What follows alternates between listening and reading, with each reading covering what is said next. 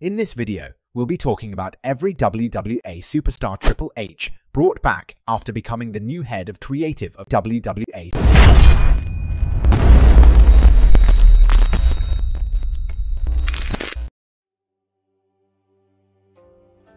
This year, Dexter Lumis was released in April 2022 by former WWE Chairman Vince McMahon.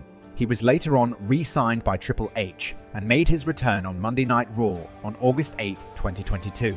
Lumis kidnapped The Miz during a tag team match. Lumis showed up at Miz's residence the following week when he conducted an interview over last week's incident.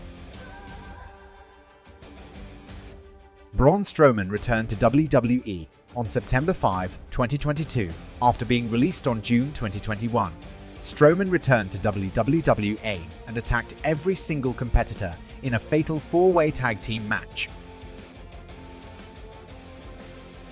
On the August 22, 2022 episode of Raw, Gargano made his return after nearly 9 months since leaving WWE to give a speech, but was interrupted and mocked by Theory, his former stablemate back in N.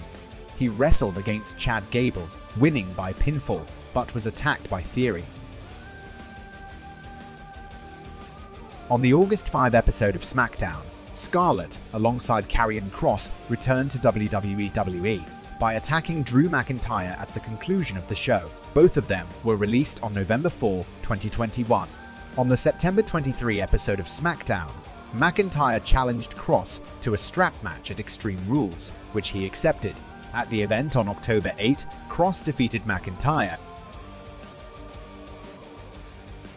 Dakota Kai was released by WWE on April 29, 2022.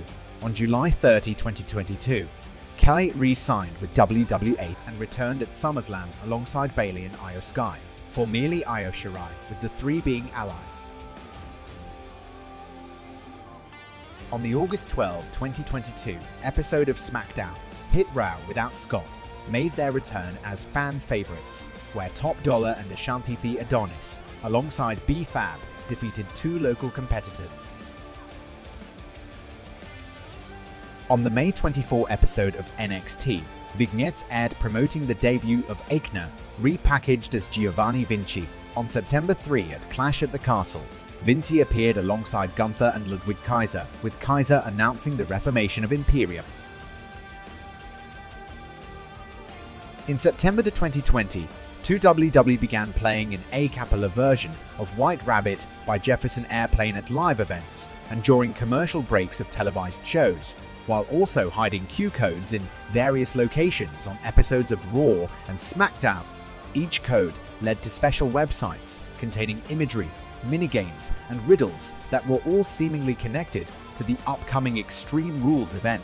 At the closure of the event on October 8, 2022, Bray Wyatt officially returned to WWE, accompanied by live-action versions of his Firefly Funhouse characters, revealing himself as the person behind the White Rabbit tease. Wyatt also showcased a new mask, indicating another persona change.